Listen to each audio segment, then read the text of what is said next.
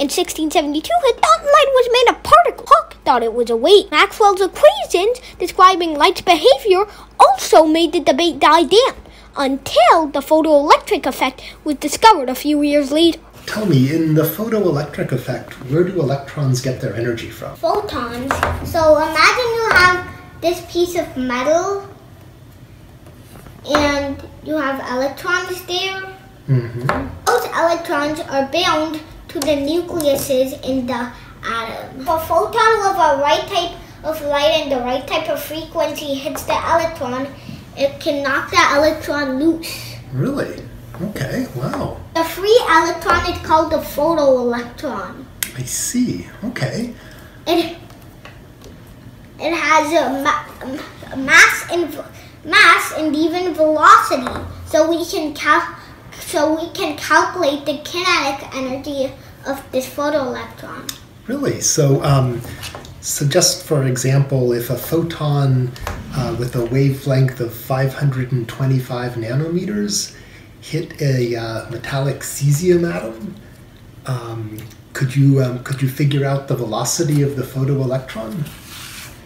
Ke is half mv squared. This one applies to physics. And Ke is also the energy of a photon minus the work function, which we're going to say not. There are about 91 metals in the periodic table, each with their own work function. Oh, okay. Do you know what the work function is for metallic cesium? I think work function is maybe it's 3.43 times 10 to the minus 19 joules. So, wait. First, let's find the energy of the photon. That will be necessary for finding the kinetic energy. And we want to find the velocity, right? Yes. So, half of Ke also has an equation with the photon. So a method that we can use later is E photon minus E work function is equal to half mv squared. Oh, very good. So for now, let's focus on the energy of the photon. E photon is hc over the wavelength. So that's equal to Planck's constant is 6.626 times 10 raised to negative 34 times the speed of light. If you find it in decimality, you would actually get this value. It's a good estimate. This divided by the wavelength. 525 nano stands for 10 raised to the negative 9. That's the energy of the photon? Not yet. We have. Don't forget about the bottom of the fraction.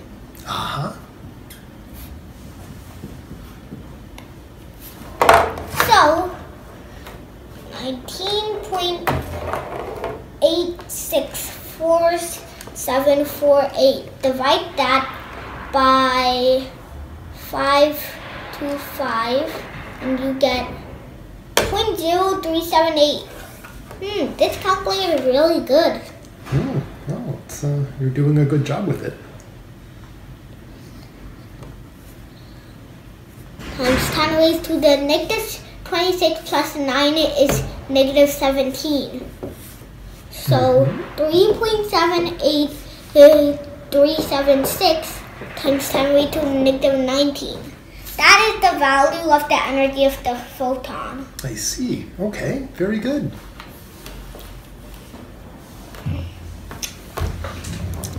Use E photon minus E, the work function, let's say E naught, is equal to half mv squared. So we can plug in our values. So 10 raised to negative 19 minus 3.43 times 10 raised to negative 19 equals half mv squared. You can always have a common denominator. like in division. So let's work this out. 3.78371615 minus 3.43 is 0.353615.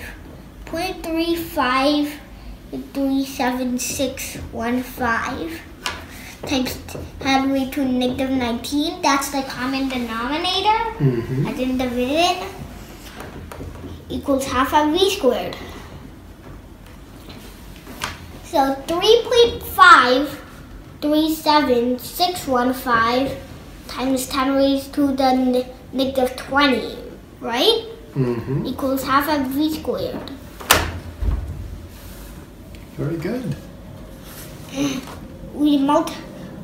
Now we'll multiply both sides by 2. So 3.537615 multiply that by 2 is 7.07523. So 7.07523. And so yeah, times 10 raised to the negative 20 equals equals mv squared. Very good. Because 0.52, I'm pretty sure is the reciprocal is a 0.5, which is half. I think you're right about that. So now what you gonna do? We divide both sides by the mass of an electron. Very good. So we can isolate V. So 7.07523 divided by 9.11 equal times 10 raised to negative 20 plus 31 is 11 equals to V squared. Good. So 7.07523 divided by 9.11 is equal to 0.776644346. That's a long list of decimals. It is. And you need to look at your calculator for some sure amount of time. So 0.776644346 times 10 raised to the 11. So 7.7664446 times 10 raised to the 10. Now we're supposed to take the square root of this. That will cancel out the square. Oh, good. So 7, wait. I see you, sneaky square root button. Did you find it? Here. There it is. So the square root of 7.766. Sorry, I was looking at the wrong thing. I was looking at this. At least I didn't make a mistake. So 7.7664446. Make the square root of that? 2.78. So good. 2.786833949. Long list of decimals, eh? Yeah. So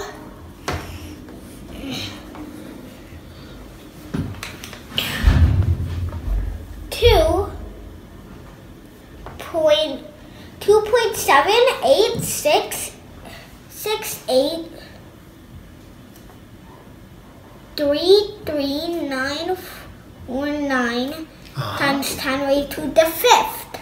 Oh, good. So that's... So it's followed by 5 zeros, right? 1, 2, 3, 4, 5. 2, 7, 8, 6, 8, 3, 3. So it's 2.7 times 10 raised to the 5, yeah. Good. Wow, that's a fast electron. Subscribe to Bari Science Lab to fall in love with math and science, especially programming.